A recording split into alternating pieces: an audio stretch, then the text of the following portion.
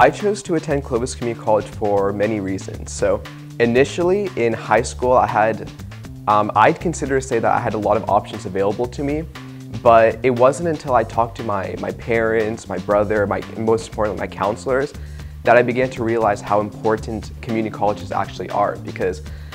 you can go to a four-year university or an Ivy League, an UC, and you can choose to get a degree from there, but